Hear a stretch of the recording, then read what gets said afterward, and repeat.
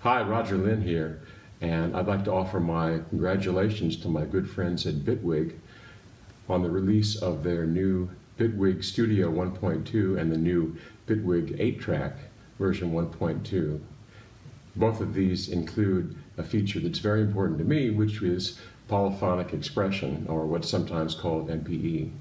That is to say that each voice can receive from its own MIDI channel. So in LinnStrument, that's how I create independent 3 dimensions of touch for each note. And that means that in the new Bitwig, you'll be able to have full control of each note's pressure, x-axis and y-axis independently for each touch, playing beautifully in Bitwig's built-in instruments. And here's a little bit of a demo.